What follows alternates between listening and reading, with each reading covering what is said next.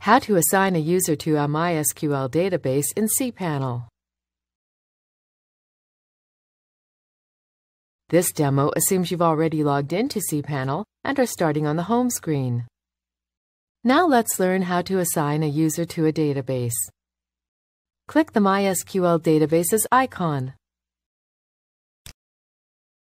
Under Add User to Database, select the user you want to add, and then select the database you want to add it to. When ready, click Add. Select the privileges you want to grant this user. In this case, let's select All Privileges. Then click Make Changes. That's it.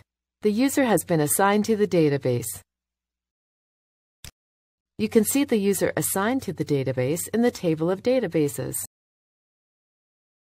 This is the end of the tutorial. You now know how to assign database users to databases in cPanel.